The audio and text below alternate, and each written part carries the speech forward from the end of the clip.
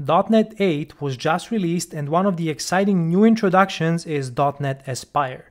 It's a technology stack for building cloud-native distributed applications in .NET, and it solves many of the problems of building distributed systems out of the box. In this video, we're going to take a first look at .NET Aspire and see what it can do.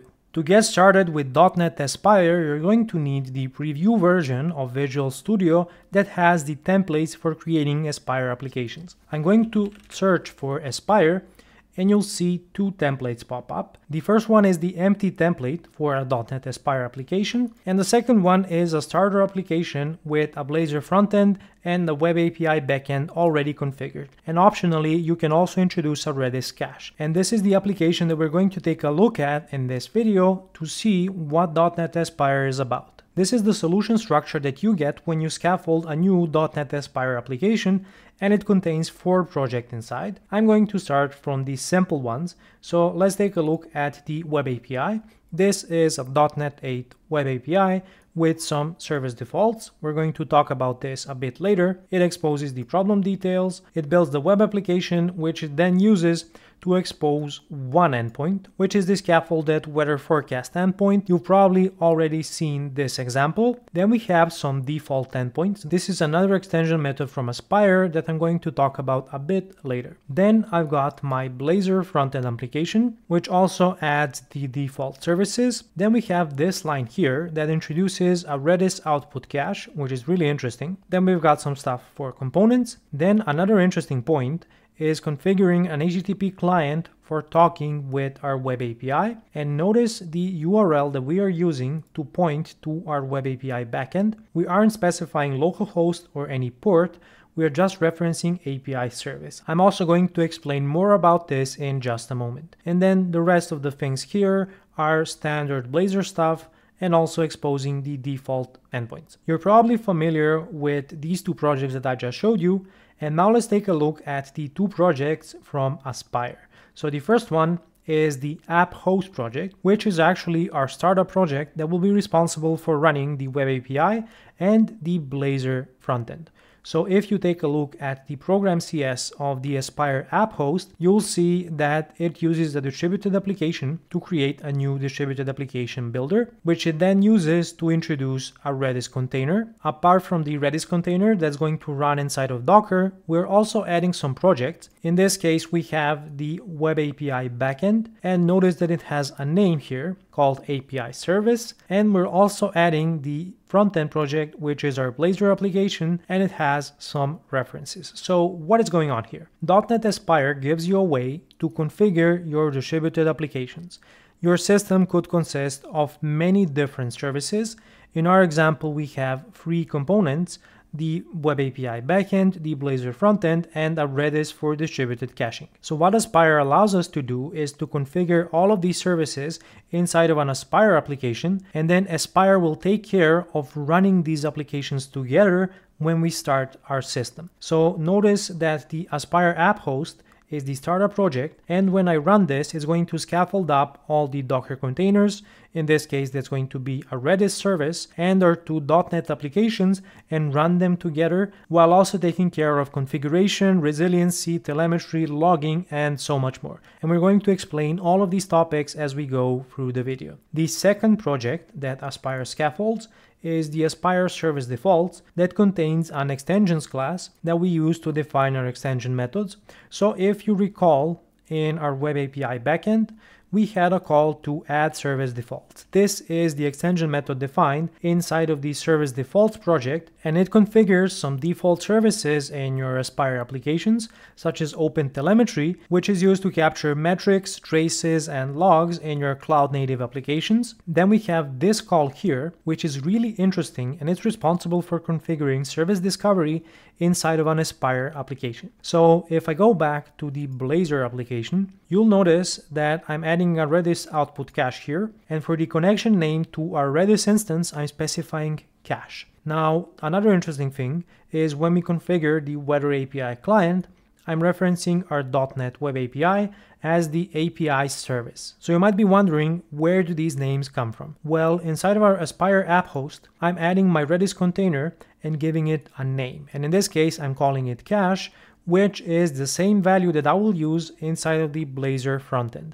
And for the backend application, I'm giving it a name of API service, and this is what Aspire will use to configure service discovery. So when I use API service inside of my Blazor frontend for the HTTP client configuration, the Aspire application will know how to map this into the URL and port for my backend API. And in order to connect all of these services together, I'm grabbing a reference to the cache and the API service when I configured them with Aspire, and I'm using them when I configure the Blazor frontend to add them as a reference. So now my Blazor frontend is configured to use the Redis cache and my backend API service. I can also change the name from API service to something else like weather client, and in that case I will also have to make an update in my Blazor frontend to also reference that same name. So I'm going to revert to my old values for API service, which are the default values, and let's see what else is configured in our service defaults. The next call is configuring some HTTP client defaults, and this will apply the configuration to all of the HTTP client instances in your application, mainly adding some resiliency policies to your HTTP clients to make them more reliable. The next call hooks into the service discovery system that I just explained, and let's take a look at the next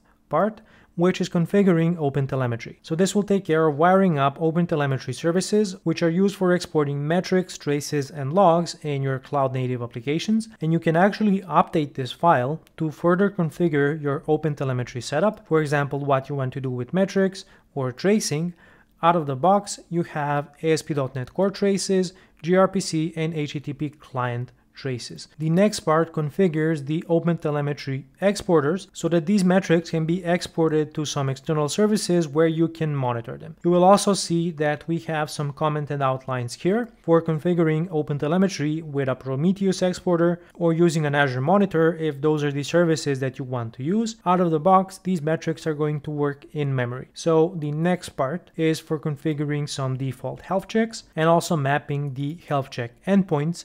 So both our Blazor client and our web API server are going to have a health check exposed on the health route and on the alive route with a specific tag. And then the last method here is for adding some more built-in metrics. Now I want to go back to the Blazor application and talk a bit more about the service discovery that's going on here. Notice that we are not exposing or passing in any connection strings to external services, in this case the Redis cache.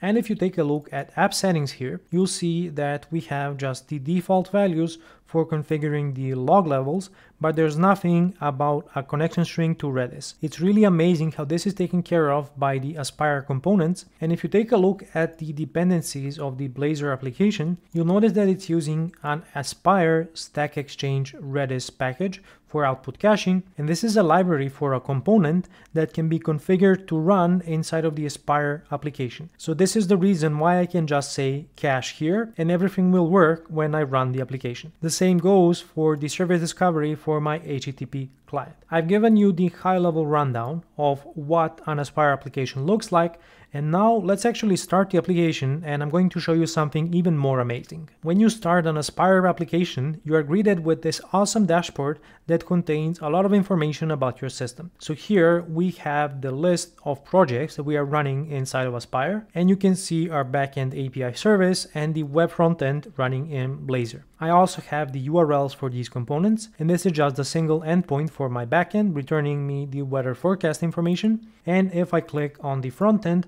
I can navigate through the application, use the components, and if I go to the weather component, I will get the weather forecast here, which is going to be retrieved from my backend application. I'm going to fetch the weather forecast a few more times to show you something interesting when I go back to the dashboard. And then the next thing that you can look at is the environment variables for your projects. And here's what we have for our API service. And you can see the many environment variables for OpenTelemetry. And you can also do the same for our Blazor application. Then you can take a look at any containers that you might have running. In this case, we have our Redis container, and you can see the name of the image and also the port where this Redis instance is exposed. And you can also take a look at any environment variables or even dive into the logs for your container. So this will give me the live logs for the Redis instance. I can also go into the project logs and take a look at the logs outputted by my API service. and my Blazor client. And for example, you can see the HTTP request that I'm sending here to my backend application. You also have access to any structured logs. You get a really nice overview of any structured logs inside of your system. So you can see the default startup logs from our backend API and a bunch of logs from the Blazor client. Now notice that the logs also have a trace associated with them, and you can also take a look at any details about the log that's going to contain the important information. This particular log is where we send our API request to the backend service. Let's take a look at the most amazing part about this dashboard, which are the traces. So here you can see the application traces that my services are sending. So if I take a look at this trace, that contains both the API service and my web frontend, I can see the request flow for loading the weather component. So you can see our Blazor application loading the weather component and then sending a GET request to the backend. But notice this request here, where we are first trying to fetch the data from a Redis cache and running into a cache miss. Then we're going to send the actual HTTP request to our backend, and you can see our API service responding with the weather forecast information.